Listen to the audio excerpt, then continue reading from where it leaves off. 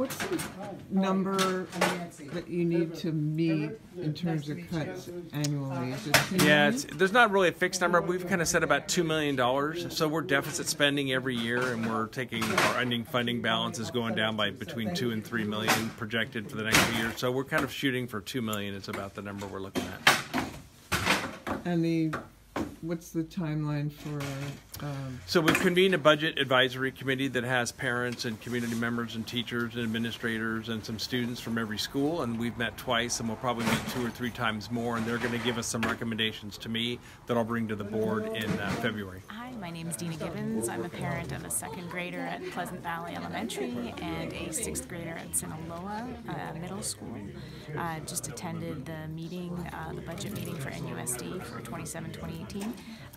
Yeah, it's a little bit nerve-wracking. I didn't realize that we were running, or will be running at a deficit on the budget this year, and that we're, currently now at about 4% over in terms of expenditures. And so I want to understand what can be done without reducing, good teachers, without losing good teachers, and without increasing class sizes. I'm Todd Brunix, Loma Verde dad. I guess what I thought about the meeting is it does seem like people are thinking about this ahead of time, this budget issue, and that hopefully with enough lead time we can do something about it that isn't too painful. Hi, my name is Ali Iqbal, and what I got out of this was that there's some big challenges that we have faced in the next couple of years.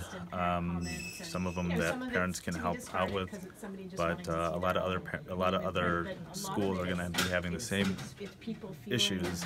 And I think collectively with the parents working together, we can solve some of them. I hope the board and the advisory committee are looking hard at all expenditures and are really assessing them for their value. I'm not sure everything is a one priority, and I think there are 2s and 3s that could potentially be reduced to offset the expenditures for the year.